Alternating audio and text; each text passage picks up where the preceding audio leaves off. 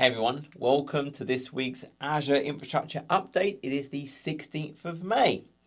Actually, quite a lot of updates this week, so let's kind of get to it. But as always, if this is useful, a like, subscribe, comment, and share really is appreciated. New videos this week. So I created a video really just answering the question, why do most things in Azure deploy to a region?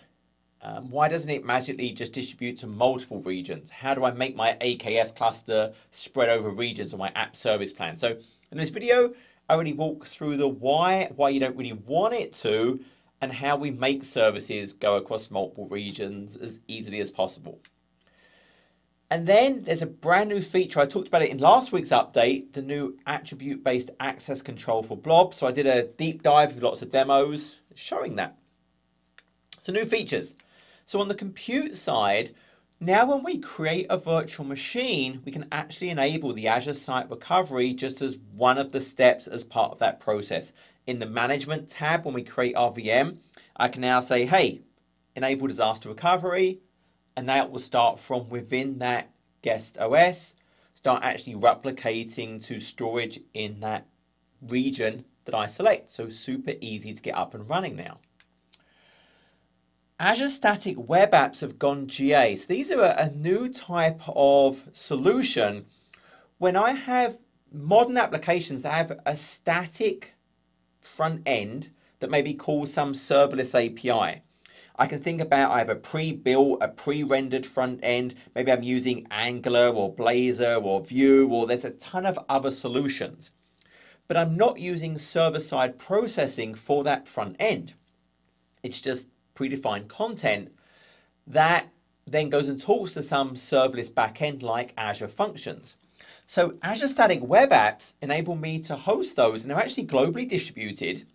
They hook into my Git repository, be it Azure DevOps or GitHub, so that if I make a kind of a new commit or I accept a pull request, it will automatically go and get the changes and just surface. And again, it's globally distributed. It's not just in a region. It also gives you a free SSL cert. I can have a custom domain. There's both a free and actual paid for version of the Azure Static Web Apps. It automatically integrates with Azure Functions. It has different authentication providers like Azure AD. I think it's GitHub and Twitter. And there's just, again, all these massive number of front ends supported. There's a VS Code extension to all for them. So if you have this scenario where I do have this generated, this pre-rendered, pre-built front end, hey, this is now a great way to host that. And again, you get a free SSL cert even on the free plans. So go and give that a go. That's now GA. On the networking side, so Azure App Gateway now has mutual authentication. So we're used to the idea that as a client, if I go and talk to a server, it validates who it is. There's a public certificate, I go to its DNS name, and I make sure it really is who it says it is through that public-private key. Well, with mutual auth, what I can actually do to App Gateway, I upload a single file, but it has the entire certificate kind of chain from the root all the way up through any intermediaries for the leaf certificate that might be used for the client. So now App Gateway will actually validate the client's certificate that it presents to it. So we can now get that mutual authentication. This is very useful for like IoT scenarios where we now have lots of these devices. I want to make sure they are who they say they are. And for the back-end servers behind App Gateway, it can still pass on details of that client certificate. It uses variables.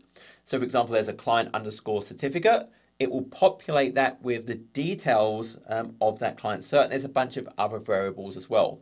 But this is now in public preview if I need that mutual authentication through App Gateway. And then Azure Bastion VNet peering support is now GA. So Azure Bastion is all about the idea, hey, I want to connect to my virtual machines, Windows or Linux, but I don't want to expose public ports to the internet. So Azure Bastion is a managed service that I say, hey, I want to connect to my VM through that Bastion service. When it used to be, I had to define it per virtual network. Now it supports peering. So if I have VMs sitting in a peered virtual network, I can still use the Bastion in my primary virtual network, but go and connect to VMs in peered networks. So instead of having to have multiple Azure Bastions that cost me money, I can now have an Azure Bastion in maybe my hub network, but I can now go and connect to virtual machines through that Bastion service in any of those those peered networks. So that is now GA. On the storage side, so UltraDisk has lower pricing. Remember, UltraDisk has those independent dials. So ordinarily with disks, we pay kind of a capacity, and the throughput and the IOPS go up linearly. With UltraDisk, remember, what we have is, sure, I set a capacity, but I can independently change the IOPS and the throughput. I pay for what I need, and I can dynamically change the IOPS and the throughput at different times. Maybe I have a peak load at a certain time. I could increase the IOPS and the throughput, and then reduce them back down, all while the disk is running. So what they've essentially done is they have reduced the cost of that throughput.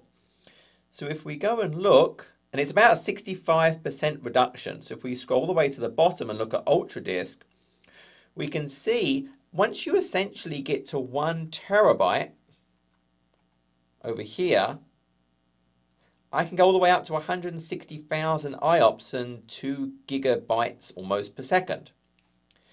And what they have done is, notice you pay independently for the capacity, for the IOPS, and for the throughput. So it is that throughput number that is now about a 65% reduction. So that helps it be more competitive, opens it up to more scenarios where we can actually now use that. ZRS managed disks are now in public preview. So remember, the whole point about ZRS is within any given kind of region, the point is it's actually made up of different physical facilities that have independent power, cooling, and communications. So in the past, a managed disk was LRS. There's always 3 copies of the data that makes up that disk, but they were in one of those facilities. Well, now I can create a managed disk, and that managed disk is essentially has its 3 copies of data distributed over 3 availability zones. So that's better resiliency now. Now, my VM, so I can have a VM over here connected to the disk. If that AZ now failed, well, now I can actually go and create a VM in here and connect to it. I could even have an idea, if I set this up as a shared managed disk, I can now have VMs in different AZs connected to the same disk, and then of course if this one fails, hey, it can fail over. It's that SCSI persistent reservation. So this ZRS option for the managed disk opens up a lot of new scenarios. Now, it is limited right now. It's like West Europe, North Europe, West US 2, and France Central. But it's preview. You can go and try that out. But now I can actually have that scenario. Azure NetApp Files AzAcSnap has gone GA. So remember, Azure NetApp Files is the first-party Azure service, but it's using NetApp filers, the NetApp storage solutions in Azure data centers, and it can give me kind of these very high-performant options, NFS, SMB, etc.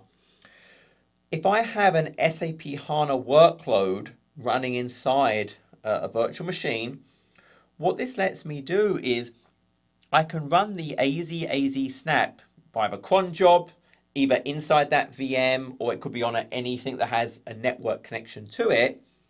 It will get the database in a backup consistent state, so app consistent.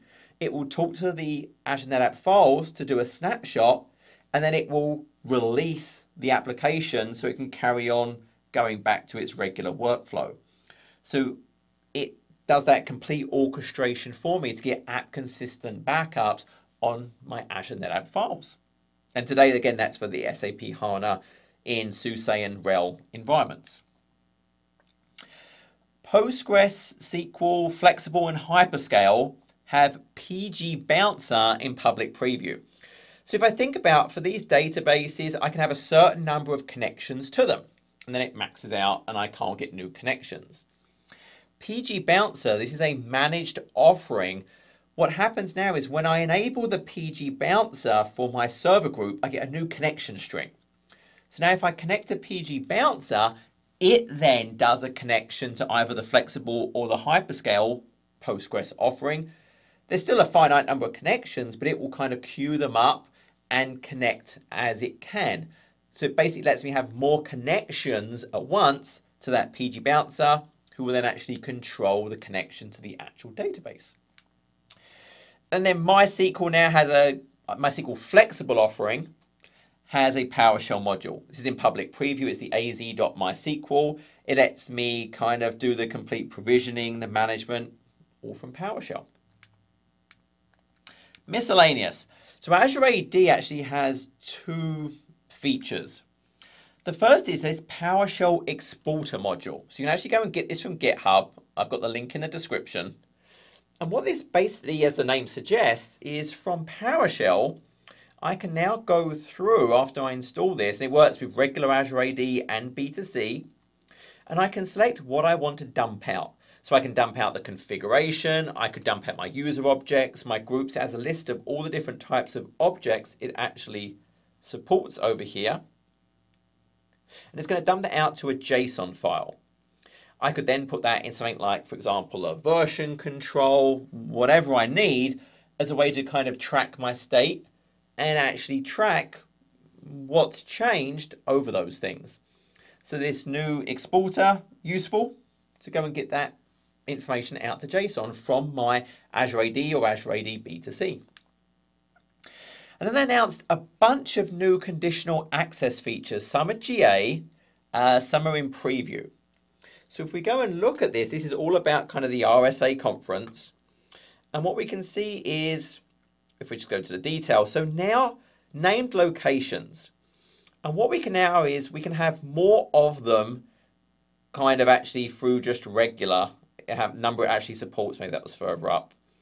But also it supports now, there we go, there's the more of them and IPv6 based. But it can also now hook into GPS. So it can actually prompt your device to say, hey, they want to kind of check your location. And for these mobile devices, the location will now be based on the GPS within the device. So if I go over to security, look at my conditional access, look at named locations, and I'm going to actually go and let's do add a country location. Notice I have this option in preview, determine location by GPS coordinates. So now it will ensure you're actually based on there, not just based on IP address, but actually based on the GPS coordinates given to it by your mobile device. And as it talks about, you will kind of get this prompt to say, hey, it wants to track your device. Is this okay? There are various filters now when I'm actually looking at items within the kind of conditions, for example. I'm going to get the ability to now filter exactly what I can see. I've got better audit logs as I change policies. I'm going to now get details about exactly what changed. I have the ability to kind of copy the JSON if I want to revert back to an older version of it. Again, it talks about the scale changes for those named locations from 90 to 195. I can do IPv6 address ranges, a whole bunch of new things. Better filters around all my different policies. So if I jumped over, I can add filters and now kind of add some new things around that. And then the Azure AD login. So this lets me actually log into a VM. If it's Windows, that now is GA. So it will just automatically hook in through my Azure AD and let me authenticate. And there's a preview update. So it's really changing the way that's working for Linux to a new solution. So that's kind of an update there as well. So some really nice things talked about there actually for Azure AD. For Azure Sentinel, if you're using Azure Sentinel and Teams, they've added this virtual war room. So hey, an incident has happened and I quickly need to collaborate with a bunch of people. Well, now from threat management, I'll be able to actually say, hey, I want to open up a team. And it will bring the people in together. It will create tabs for the incident, files about the incident, anything that's pertinent. And now you're working from Teams on that particular incident that was kind of all the data is actually in Sentinel. So this ability to have these nice virtual war rooms. Talked about this just a couple of weeks ago. So Windows Virtual Desktop, well, we pay for when a VM is running. So for personal, i.e. this VM is used by this user, they added the ability to start on Connect. So when I try and connect to what is dedicated to me, it would start it. Now they've added that functionality as well for pooled. So pooled is, hey, there's just a group of VMs.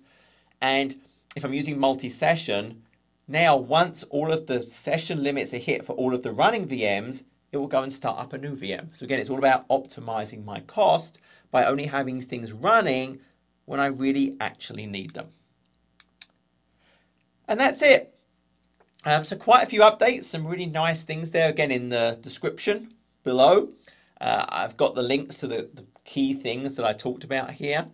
Next week's Azure update is going to be a little bit different in format because I'm going to be in Tulsa sitting in a hotel room because it's Ironman Tulsa next weekend and it looks like it's happening. So when you're watching this next week, I'll actually be doing the Ironman. So I still want to bring you the latest updates, but I'm going to be doing it from a hotel room. But hopefully I can still do a pretty good job. So until next week, everyone take care.